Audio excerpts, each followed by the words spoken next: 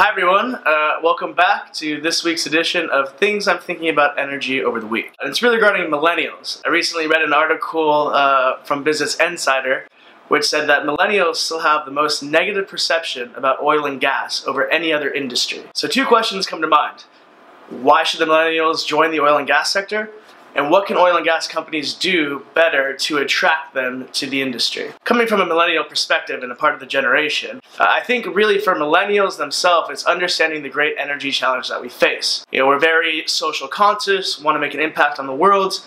There's a lot of things that the world needs in terms of coming from energy perspective. Fresh water, food, powering communities that don't have access to electrical grids. Coming from an environmental perspective, I know that renewable energy is becoming big within millennials, but in the long term, probably be more a part of the energy mix as opposed to dominating and taking it over.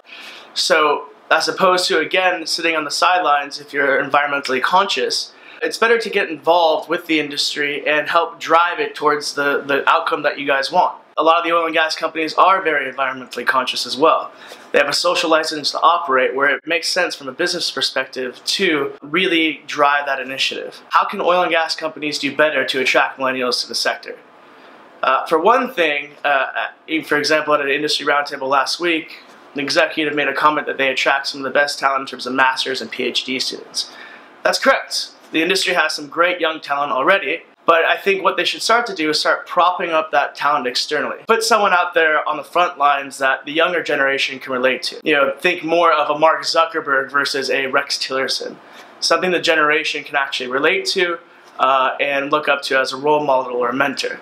Maybe the industry should start taking a little bit more risk in terms of the messaging. In the sense of the millennial generation wants to find solutions to the world's challenges.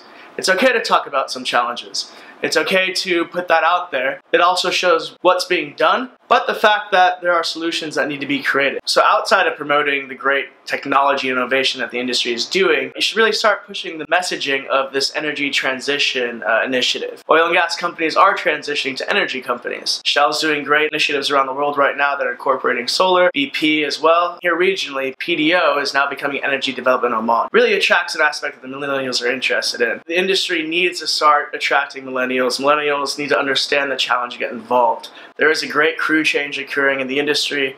A lot of the employees are starting to retire, the older generation, and there will be a gap. Those are my thoughts about energy for the week. To keep up with updates in this segment or on innovation, R&D, feel free to follow me on LinkedIn or Twitter.